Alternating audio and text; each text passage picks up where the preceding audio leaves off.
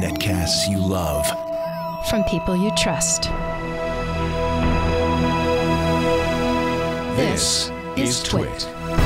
Bandwidth for iFive for the iPhone is provided by CacheFly at CacheFly.com. This episode of iFive for the iPhone is brought to you by Gazelle, the fast and simple way to sell your used gadgets. Find out what your used iPhone, iPad, and other Apple products are worth at Gazelle.com.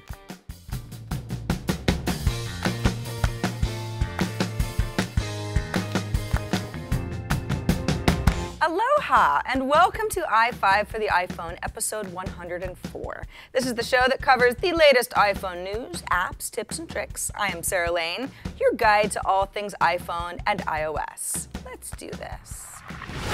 Number 1. We got an email from Manny, who's about to be doing some European travel. Lucky you, Manny. Here's his question. I'm traveling to Europe the first week of September, and my iPhone 5S is still under contract with AT&T here in the States. In Paris, I found travel-wifi.com to be a great solution, but my 3 days in Rome are going to kill me. What can I do? All I really want is data to check in and upload some pics. I hope your experiences in Europe can help me out. Well, Manny, I definitely have some experience with this over the years, some better than others. I will say it's gotten better, though, at least with US carriers. For example, I use Verizon, and it used to be something like 100 megabytes for $100, which is completely ludicrous the way that I use data. Just would have wiped me out financially. Now it's something like $25 per 100 megabytes, which you don't have to pay for beforehand. It just tallies up as you roam. And Verizon was really good about sending me a text each time I was getting charged. Now Manny says he's going to Rome, world-class city. There's going to be a lot of Wi-Fi there. Luckily, we're living in some modern times, so there's kind of Wi-Fi everywhere. Cafes, hotel lobbies, it's everywhere. Now, if you check Wi-Fi names and there's the cafe that you're sitting in and there's a little lock next to the Wi-Fi, ask the barista for the password. You're a paying customer, chances are they're happy to give it to you. Now, this is not necessarily my advice for everybody. For example, when I was traveling in Europe recently, I just wanted to be connected whenever I felt like it, so data was really important to me. But Manny says he's just kind of looking to check into the internet and upload a few photos here and there. Save it for Wi-Fi. And turn off your data, by the way, which will not only keep your phone from roaming, but will drastically improve your battery life because your phone won't be searching for local carriers, which preserves battery, and that's probably the #1 thing to do when you're traveling. Enjoy Rome.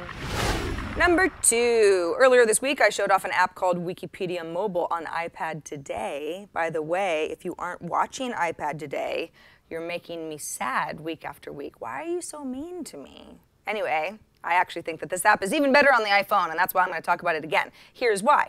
Wikipedia is basically text. You got some photos here and there, but it's basically text. You can easily pull it up in Safari on your iPhone, or Chrome, that's the browser app I choose to use, and you can search for a term and it works perfectly. But it's not an app. Wikipedia Mobile is the app version of the mobile of Wikipedia, and it's slightly slicker. You've got your daily article front and center. You can search for anything you want. You can save your searches. You can pull up a random article if you want to do the I'm feeling lucky type of a thing. I've actually had some fun with that. Learned a few things. You can view your search history. You can change the default language that Wikipedia searches within. And the whole thing works like a dream. Again, there is nothing in this app that you can't do just by going to wikipedia.org in your browser, but it looks a little better, and it's free, and it's always nice to have options. Number 3. Okay, when you think of Microsoft, quick, what comes to mind? Windows, Xbox, Washington State, celebrities? No, not celebrities. It's kind of strange that this is the company that made an iPhone app designed to help regular folk like you and me track the social media goings-ons of our favorite celebrities and articles about them and stuff like that. It makes no sense. But I tried it anyway. I went ahead and told Snipp3t, by the way, that's Snipp3t with a 3 instead of an E, that my favorite celebrities were Jennifer Aniston, George Clooney, and the Wu-Tang Clan, which is completely true.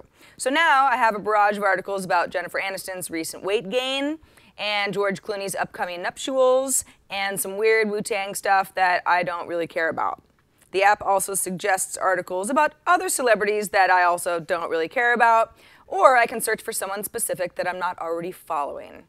So I'm not going to sit here and judge you if you like celebrity news. This is definitely an on-the-go mobile version of browsing gossip magazines in the grocery checkout line. Certainly works well.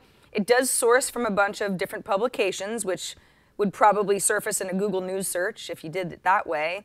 But this is a more organized way to read everything. But Microsoft, that part is strange. This episode of iFive for the iPhone is brought to you by Gazelle.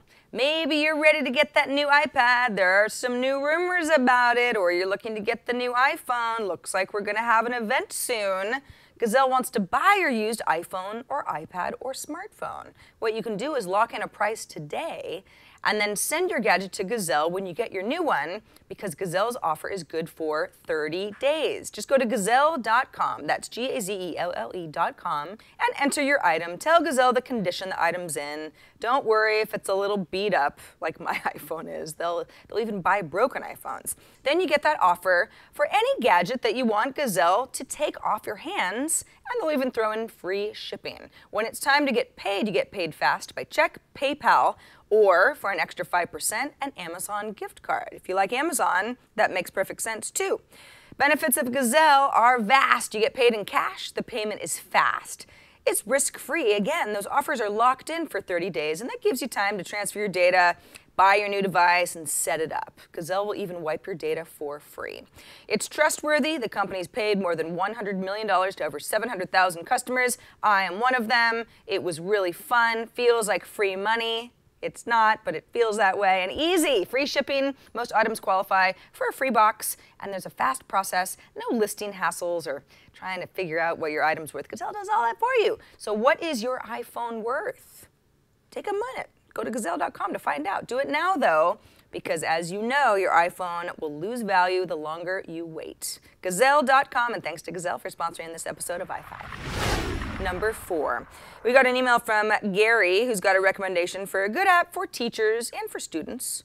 And even though I don't have my own student to test this out on, I know a lot of you are parents, and I want to definitely pass along apps for your kind, for your ilk, that can make your lives better. So Gary writes, my son's teacher sent each student home with a flyer for an app that she was going to be using to send information about the students to the parents.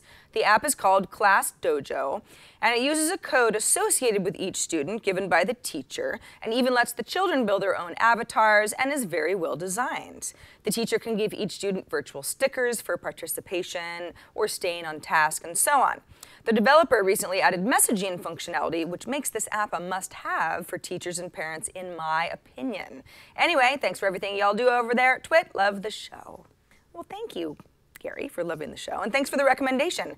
ClassDojo is free, and I'd love to know from any other parents out there, or teachers, if you're a teacher, maybe you're a teacher and a parent, if it's an app that you're using, and more importantly, liking.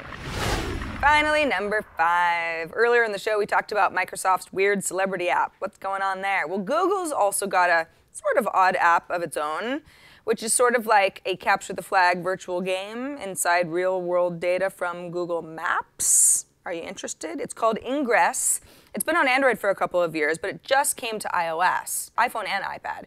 As Google explains it, this is good, Ingress transforms the real world into a landscape for a global game of mystery, intrigue, and competition. Lock-on established. Downloading latest Intel package. You move through your world using your iOS device and then the Ingress app to discover and find sources of this mysterious energy. You can acquire objects to aid in your quest, you deploy technology to capture territory, and then you have allies with other players to advance the cause of, again, what Google calls the enlightened or the resistance. Portal key. Okay, so basically, yeah, it's like being in a gang to save the world, but it's a fake world on top of the real world. It's kind of Matrix-like, or kind of like fantasy football for life. The game is played globally, so your team can be basically anywhere, and there's an intelligence map where you can all communicate. Now, before you say, this crap ain't for me, which is exactly what I said yesterday, I will tell you that several of my coworkers are super into Ingress and think it's the most fun thing ever. So, get 5 of your best friends together and install the app and find portals in your neighborhoods and go to town. By the way, there are a decent number of complaints that the game is crashing in the app reviews, but again, this is brand new to iOS. Otherwise, everyone seems to really like it. And that does it for this episode of iFive. Hope you had fun. All of the apps and links and other information from the show is at twit.tv/ifive. You can email ideas, questions, or general feedback to us at iFive@twit.tv. You can leave us a voicemail at 614 on iFive, or send us a video with an app review of your own. Haven't gotten one of those in a while. Get on it, people. I'm not here for my health. I am Sarah Lane, though, and I'll see you next week on iFive for the iPhone.